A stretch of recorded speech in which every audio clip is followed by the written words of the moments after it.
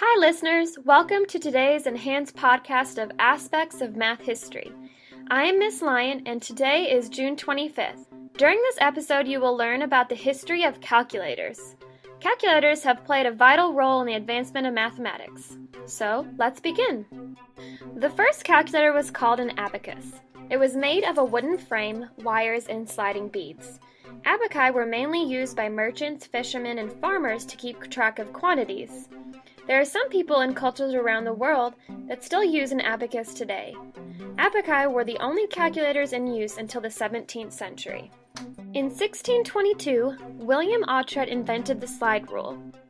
Later improvements were made so the slide rule could be used to compute logarithms and perform other type of operations. The slide rule was actually used frequently until the development of programmable calculators. In 1623, the first automatic calculator was invented. The calculating clock could add and subtract 6-digit numbers and was used to calculate astronomical tables. In 1643, Blaise Pascal, a well-known mathematician, physicist, inventor, and philosopher, invented the calculation device known as the Pascaline. This instrument was used for tax calculation in France until 1799. In 1822, the difference engine, a mechanical calculator, was capable of manipulating and holding 7 numbers of 31 decimal digits each. It was later used to create tables of logarithms. In 1844, the compometer was invented.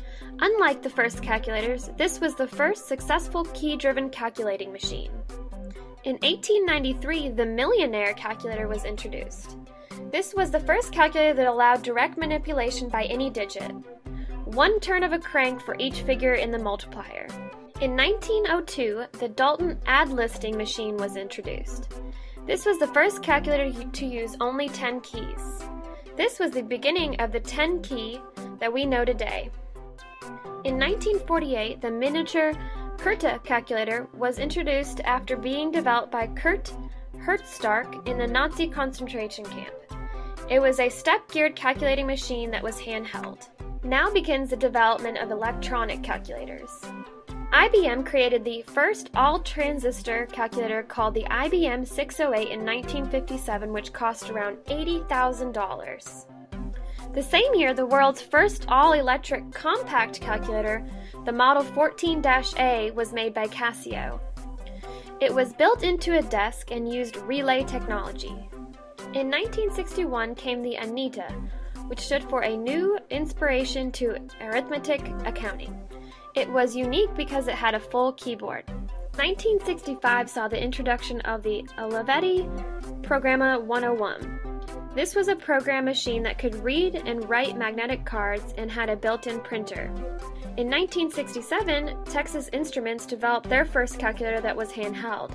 It was able to add, multiply, subtract, and divide. The output was printed on paper tape. The first American-made pocket-sized calculator was introduced in 1971. The Bomar 901B, often referred to as the Bomar Brain, had 4 main functions with an 8-digit LED display. It retailed for $240. The 1980s brought much light to the graphing calculator. The first was the Casio FX7000G in 1985. Other significant changes were made during the 21st century, leading up to the graphic and financial calculators we use today.